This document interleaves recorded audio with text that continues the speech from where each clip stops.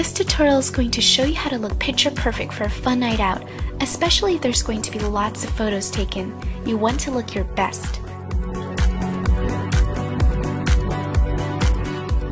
We're going to start off with face primer. Here I'm using La Boss Pro. One pump is enough for the entire face. Can you see how shiny my forehead looks? Just dab a little bit of primer in that area and it'll instantly mattify the skin. This will create a dry surface, helping your makeup last longer. Also, don't forget to prime the nose. Not only will it reduce oil, but it'll also fill in the large pores, giving you that flawless finish. Moving on to foundation. Here I'm using Ton Idol Ultra Oil-Free Foundation. This foundation will last up to 14 hours. You want to stick with oil-free foundation when you're going out, and evenly apply the foundation on your face. I prefer to start from the center and work my way out. As you can see, I'm making crisscross strokes. By doing so, you'll reduce streaky brush marks. Remember to avoid foundations with high SPF or light refracting properties in a dark place when you're taking photos. This will give your face that ghostly look and it won't match the rest of your body's skin tone. You want your foundation to last long because if you're sweating, the worst thing that can happen is runny makeup. Using Effercern's concealer, I prefer this formula because it's waterproof.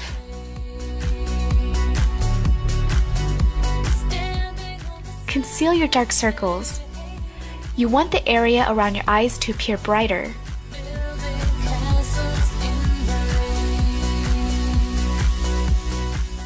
Also, don't forget to conceal any redness around the nose. You want a bright, even complexion.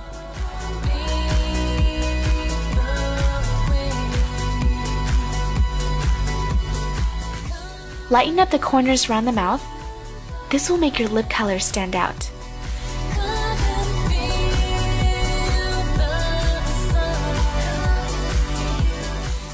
Now set the foundation and concealer with powder using dual finish powder. Take the number 7 flat brush. It's very important to have a foundation compact when you're out because you may have to touch up and blot any excess oil. Dab the powder on your face. Pat the foundation on, don't drag the brush. This will keep your foundation and concealer lasting longer. Now head into a dark room real quick and take a quick photo of yourself. Check to see if your face matches the rest of your body. As you can see, my brows are currently undefined. Using Le Crayon Poudre in Sable, fill in your brows.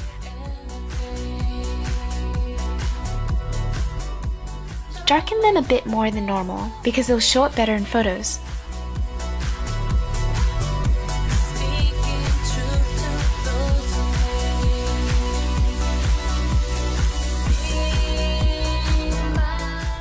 Using my favorite eyeshadow primer, Ombra Perfector, give it a few good twists and the primer will dispense from the sponge tip applicator.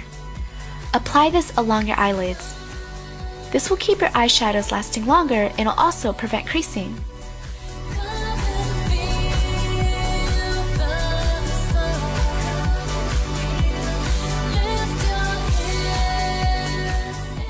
Using Color Design eyeshadow in Gaze,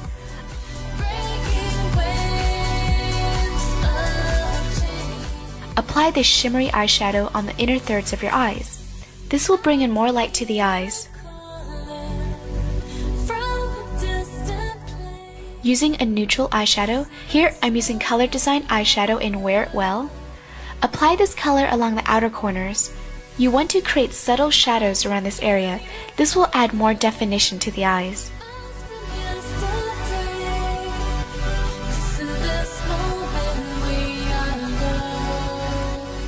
Using Color Design eyeshadow in Statuesque. This is a matte black color, and using Scotch tape, remove excess glue. Place the Scotch tape near the outer corners of the eyes. And using the number 10 brush, load your brush up with the matte black. And apply the eyeshadow right along the tape. The tape is your border, and it'll also keep your eyeshadow looking clean and crisp, creating the perfect edge. Photos will take away 20% of the color intensity of makeup, so don't be afraid to pack on more color.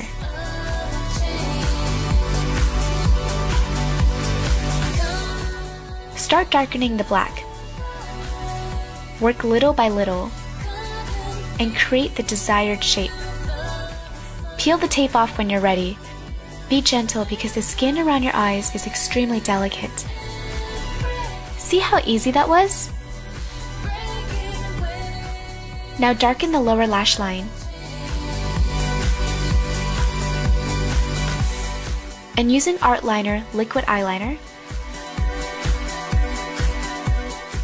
get as close to the lash line and darken this area.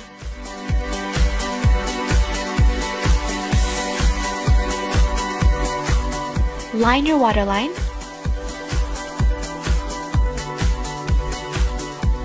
And repeat the same process to the other eye.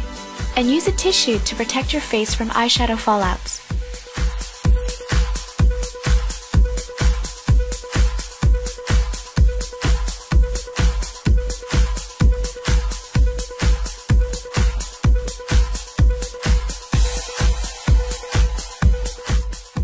This eyeliner shape will make your eyes stand out in the dark. Using Shu Uemura lash curler, gently curl your lashes. And using Hypnose Drama volumizing mascara, check out the shape of this brush. It's curved like an S, and it's 2 different applications in one. With the S curve facing out, apply the mascara on this way first. This will evenly coat and bring in more volume to your lashes. You seriously won't be needing fake lashes with this mascara. Now flip the wand and use the S curve facing up, apply the mascara. This will lift up your lashes.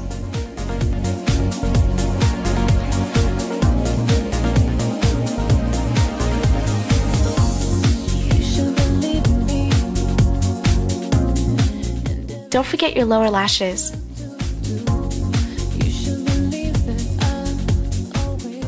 Now repeat the same process and remember the S-shaped tips.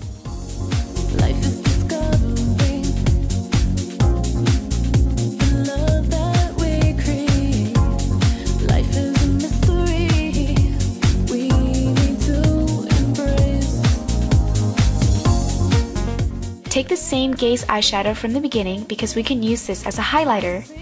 No need to buy a highlighter when you can use light eyeshadows, it does the same trick. Apply this light color along the bridge of your nose for definition, and don't forget the apples of your cheeks. And using Blush Subtil and Capucine, apply this color along the cheekbones. This color will show up in photos, and apply the blush along the jawline. This will make your face appear slimmer.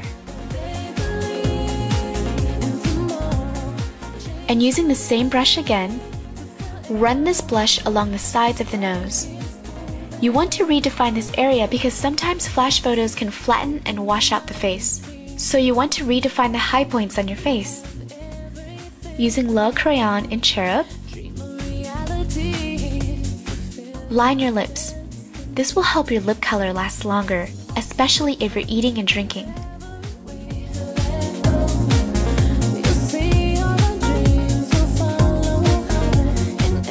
And blend the lip liner. Finish off with Lac Fever in Electric Pink. Check out the tear-shaped wand. It helps with precise application. You can use any lip color you like, but I wanted to work with Electric Pink because in photos, this color stands out the most. So apply your lip color. It's so easy to contour the lips because of the tear-shaped applicator.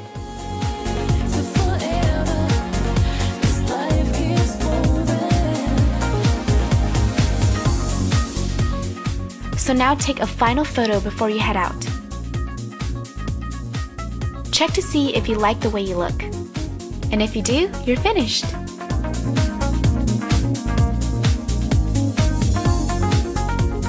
Your eyes should definitely stand out among the crowd. This look is elegant, but has a hint of edge in it.